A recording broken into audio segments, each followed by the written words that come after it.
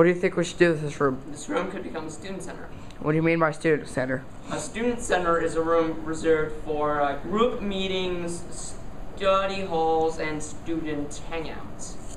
Are there any problems in this room that you'd like to address? Poor maintenance, the room rarely gets used, and the fact that the floor smells bad. What do you mean by poor maintenance? Poor maintenance means like they barely do anything about the lights. There's already one light that's out. And they aren't doing much about the floor scent. What do you think about the storage issue?